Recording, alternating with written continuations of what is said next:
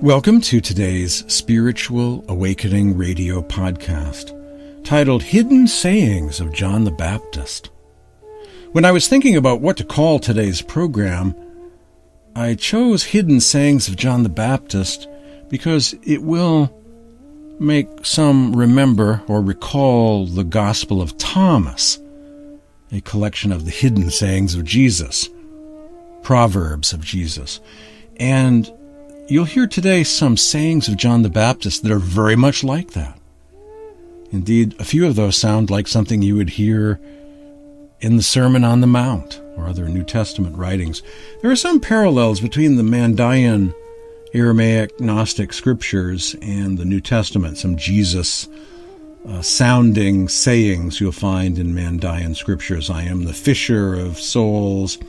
I am a shepherd who loves his sheep. I protect the sheep and the lambs. I carry them and give them water to drink from the hollow of my hand until they have drunk their fill. Give bread, water, and shelter to the poor, the persecuted people who suffer persecution. Love and support one another. When you see anyone who is hungry, then satisfy his hunger. When you see anyone who is thirsty, then give him to drink. For whosoever gives, receives. My chosen, do not put your trust in the kings, rulers, and rebels of this world, nor in military forces, arms, conflict, and the hosts which they assemble, nor in silver and gold.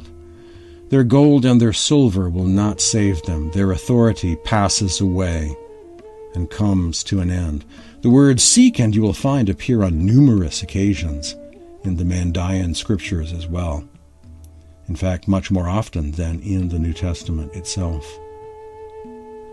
And the term place of life, often used in the Mandaean scriptures, also appears in the Gospel of Thomas, as does the term the living one, the living John the Baptist, the living Jesus. So these Mandaean scriptures feel very old and are in a dialect of the Aramaic language. Before I get to the main course, the hidden sayings of John the Baptist found in the Ginza Rabbah, a section of the oldest of the Mandaean scriptures, I want to actually start with something much more familiar. It makes sense that there would be some parallels between the teachings of John the Baptist and Jesus, since John was Jesus' spiritual master. In the Gospel of Luke, chapter 11, it says, "Now once he was in a certain place praying, and when he had finished, one of his disciples said, 'Lord, teach us to pray just as John taught his disciples,'" John the Baptist's disciples. "He said to them, 'Say this when you pray, Father, may your name be held holy, your kingdom come. Give us each day our daily bread.'"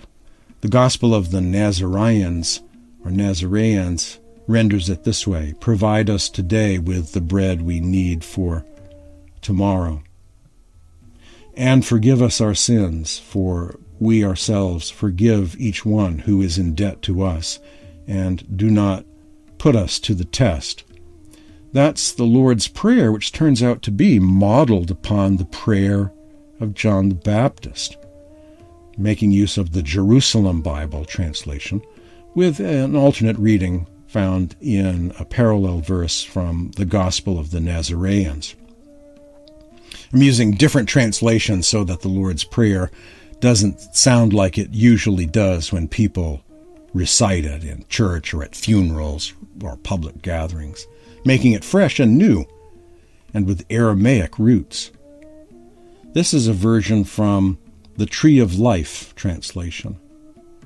Now Yeshua was praying in a certain place. When he finished, one of his disciples said to him, "Master, teach us to pray just as John taught his disciples."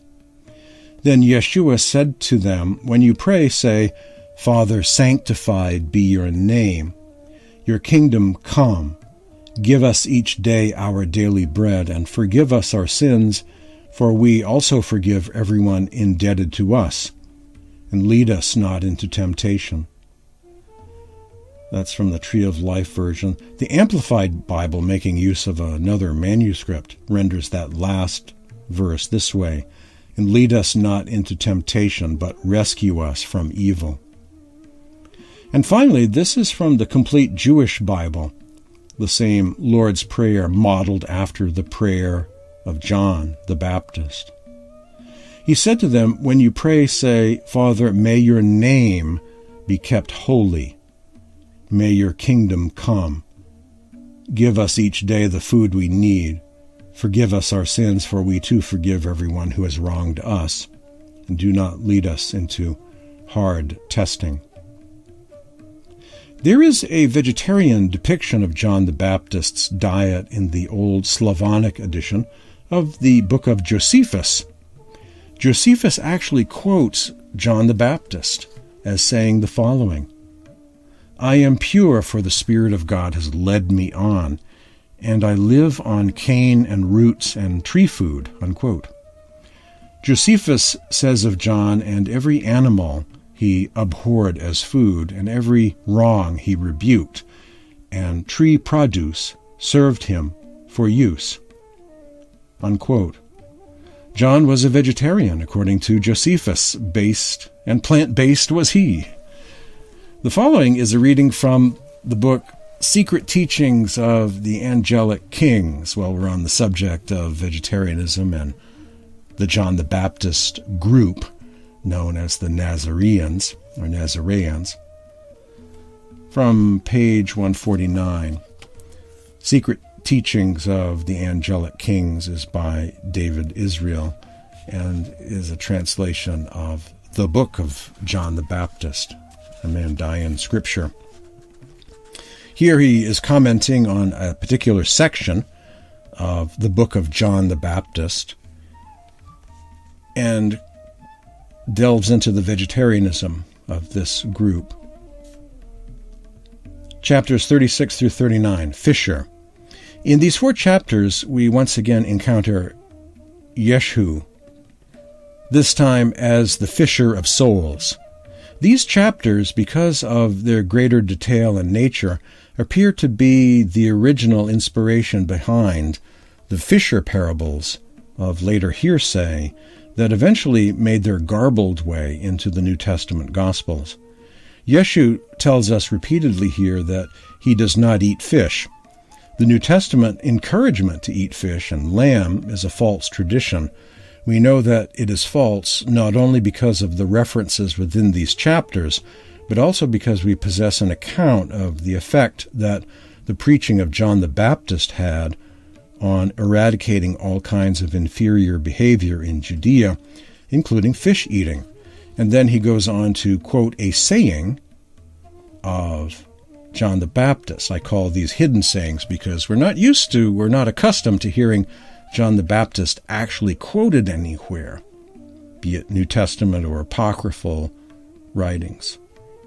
Saying of John, before my voice and the voice of my proclamations, the fishers fish not in Jerusalem. Before my voice and the voice of my proclamations, the fishers fish not in Jerusalem, unquote. Commentary. A pure vegan diet is everywhere promoted within this genre of ancient texts. The later Mandaeans that preserved them now eat meat, but they admit that the originators of the scrolls were strict vegetarians. And then the author, or the translator, David Israel, in Secret Teachings of the Angelic Kings, a translation of the John the Baptist book, cites a reference, Ethel S. Drower, her book, Mandaeans of Iraq and Iran. And I have extracted from that book a few quotes, as well as from another E.S. Drower book. Ethel Drower was a famous Mandaean Gnostic scholar who had good relations with the Mandaeans, lived with them, had access to their scriptures, and I think she actually followed the Mandaean Gnostic religion as her own personal spiritual path. It certainly reads that way when you check out her writings. It seems she had a lot of reverence for the Mandaean Gnostic teachings, and it was her own personal spiritual path, I believe. She says, several pious Mandaeans have told me that a deep religious man forswears meat and fish. It will be seen in the legends that the Nazoreans are represented as vegetarians, an Indo-European and Buddhist rather than a Semitic trend of thought, unquote. Also, she says, quote, the Essenes, together with other Jewish sects, seem to have imbibed, possibly from Iranian Indian sources, the idea that slaughter was a crime and that sacrifice of animals was unpleasing to the powers of light and life. The Essenes were vegetarians. It is possible that early Christianity derived its symbolism of a substituted victim and the symbolism of bread for the flesh of the victim and wine for its blood from this school of Jewish Iranian thought, unquote. Also from that same book, quote, Josephus mentions that the Essenes were vegetarians, and Porphyry, quoting Eusebius, the church historian, says that the Magians, as in the Magi, were divided into three classes: those who abstained from eating any living creature, those who abstained from domestic animals, and those who would not touch any and every animal, unquote. And one more veg passage from E.S. Drower on the Mandaean Nazoreans, or the legacy of the Nazoreans, the religion of John the Baptist. Quote, among Mandaeans there is an oral tradition that some of them were once vegetarians, unquote. That's from her book, The Secret Adam by E.S. Drower. And of course that's also true of early Christianity. The Apostle Paul was arguing with vegetarian Jewish Christians in his letters preserved in the New Testament, and those are the earliest parts of the New Testament, believed by some to be authored around 50 A.D. or so. And of course, we know from other writings, the disciples of Jesus, James the Just in Jerusalem, advocated a vegetarian diet. And that makes sense also if the John group, the Nazoreans, were vegetarians. It would make sense for Jesus to be vegetarian and for his original followers to also be vegetarians. Of course, later on, Paul, the Roman Empire, Romans had a different idea about diet. But we're interested in the earliest and the roots of this group and what they had for vegetarian ethics. So I thought I'd share those passages, the vegetarian passages. I have a whole podcast dedicated to the vegetarianism of John the Baptist, making use of ancient texts, as well as modern scholars like Bart Ehrman. It's a podcast titled John the Baptist's Vegetarian Diet, an exploration of early Christian writings and scholarly texts. It went on a bit longer than I originally envisioned because I found so many passages on the subject. So check out that podcast to learn more about the vegetarianism of John the Baptist and this spiritual movement that he once led, or was one of the leaders of once upon a time, that represent the roots of Nazarene religion and the roots of the Jesus movement as well. Somehow related to the Essenes. Sometimes people just call all of these folks Essenes, but the John the Baptist group seems to have come out of, or was somehow adjacent to, Essenism.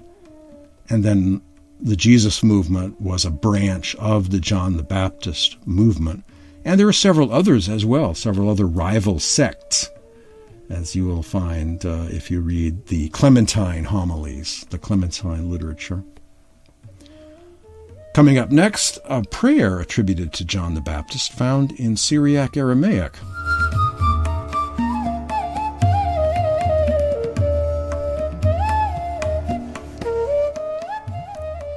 A somewhat orthodox-sounding Trinitarian Syriac prayer attributed to John the Baptist. Holy Father, guard your strength and show us your glory and make your Son known to us.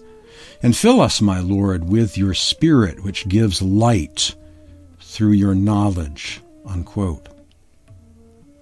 Quite often, Orthodox prayers have creeds and dogma built in, affirming Father, Son, Holy Ghost, and other teachings.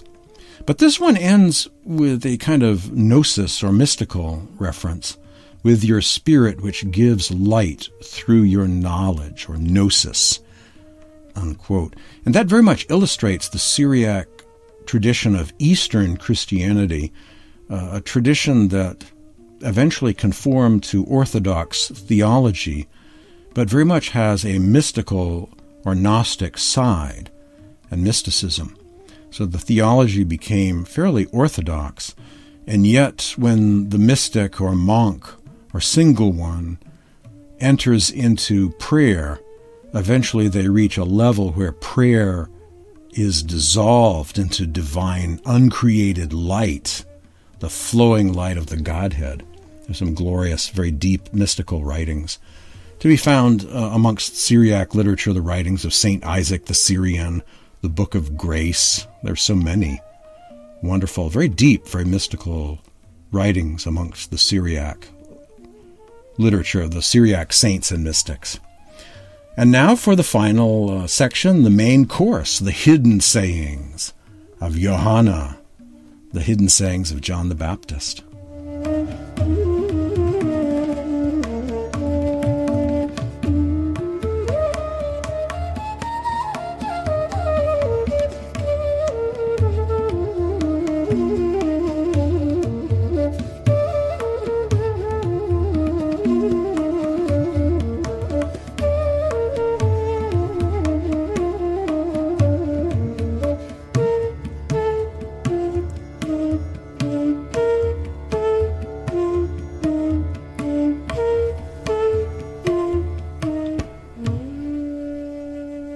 The Ginzaraba, an Aramaic Mandaean scripture, the most ancient of the Mandaean or Mandaean Gnostic scriptures, represents many books within the book, kind of like the books of Enoch. There's not just one book of Enoch, but several sections of First Enoch, several books within the book of Second Enoch, and several books within the book of Third Enoch.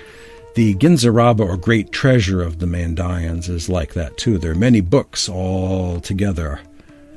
And one of them reminds me of the Gospel of Thomas, a collection of sayings or proverbs of wisdom, only instead of hidden sayings of Jesus, we find hidden sayings of Jesus' spiritual master, John the Baptist. The instructions of Yuhana, the instructions of John the Baptist. These are clear words inspired by the master of human beings. These are the instructions of Yuhana, John the Baptist, son of Zechariah, to the Nazoreans, if I'm pronouncing that correctly, the Nazoreans, essentially, the sincere and faithful. In these writings, they're not really referred to as Mandaean. That's a later term. They're referred to as the Nazare or Nazorea, Nazoreans.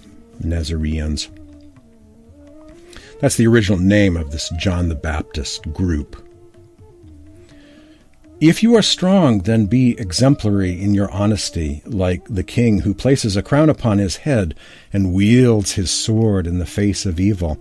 If you are not so strong, then be a true Nazarene, like a successful farmer, harvesting the fruit of the earth.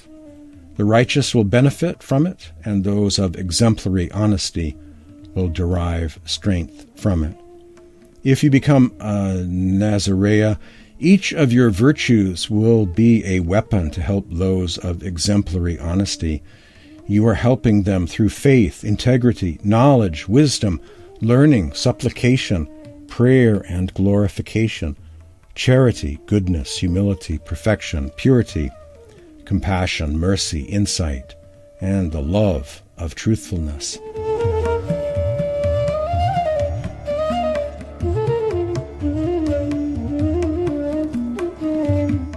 The apex of truthfulness is not to distort speech, so do not lie or deceive others. The apex of faith is to believe that the great Heyi, the great life, is the most constant in all virtues. The apex of integrity is to judge yourself. The apex of gnosis is not to be controlled by your temptations. The apex of knowledge is not to put yourself in jeopardy. The apex of wisdom is not to be playful among the believers. The apex of hope is to learn and teach the words of your Lord. The apex of instruction is not to abandon the recommendations of virtuous and pious teachers. The apex of your resolution is to not change your word. The apex of prayer and glorification is to not love sleep. The apex of charity is to feed the hungry and give drink to the thirsty. The apex of your clemency is to not be an ogre. The apex of humility is to keep mentioning the name of your Lord. The apex of your righteousness is to reform yourself and to accept the advice of wise men. The apex of moderation is to not say what you do not know. The apex of your happiness is to be respected by the people. The apex of discretion is to think before you speak. The apex of chivalry is to not seize what is not yours, even if you desire it. The apex of your purity is to purify yourself. The apex of your virtues is to control yourself. The apex of perfection is to not be arrogant. The apex of compassion is to have mercy for the poor and those who are persecuted. The apex of praise is to praise the place from which you came. The apex of remembrance is to not forget death. The apex of love is to collaborate with your brethren in loving your Lord. The just person is like a scale. The just person is like an honest judge. The believer is a successful farmer. The intellectual is an organized builder. The prudent person is a masterful artist. The steadfast person is like a mountain. He who doubles his prayers and glorifications will see double his profits. The almsgiver is like a table laid out for the poor and the needy. Clemency is like a delicious fruit. The humble person is like abundant water. The pure person is like a spring of fresh water. The pious person is like a well-polished mirror in which faces can easily be distinguished. Compassion is like the sun for both the pious and the impious. Mercy is like a gentle breeze that blows against all doors. He who is full of truth is like a righteous father who brings provisions for his sons. You, the chosen and righteous ones, keep yourselves away from deceit, sins, falsehood, lying, falsity, and from evil. Keep away from temptation, cruelty, and ignorance. Do not blaspheme and do not engage in adultery. Avoid envy and hatred, resentment and malice and shamelessness. Chosen ones, I warn you against contemptuous faces and do not engage in drunkenness or wrongdoing. Deceit is like a hole in the ground, covered over with straw. Sin is like a rotten pomegranate.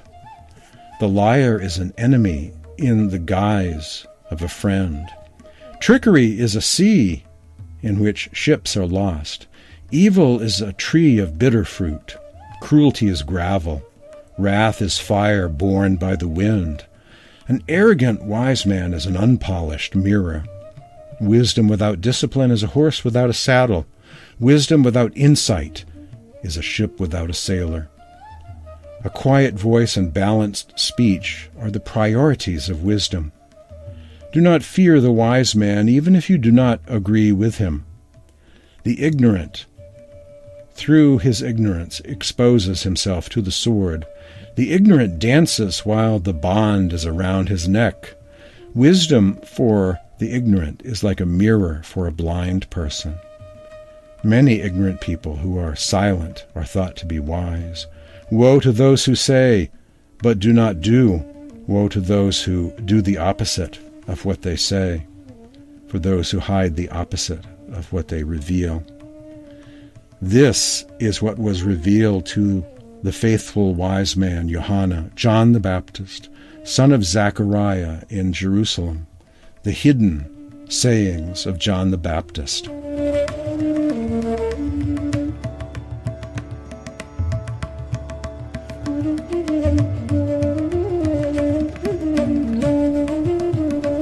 I say hidden sayings because not many have encountered these sayings. Not many are used to having John the Baptist quoted anywhere, right? Not in the New Testament, not in apocryphal writings too often. Hard to find any quote attributed to John the Baptist. Thus, I thought today would be great to round up these passages, the hidden sayings of John the Baptist. Thanks for joining me today for this Spiritual Awakening Radio podcast. My name is James Bean. Like, subscribe, follow this channel, follow this podcast, so you get alerts and can hear about the next edition of Spiritual Awakening Radio. Thanks for joining me.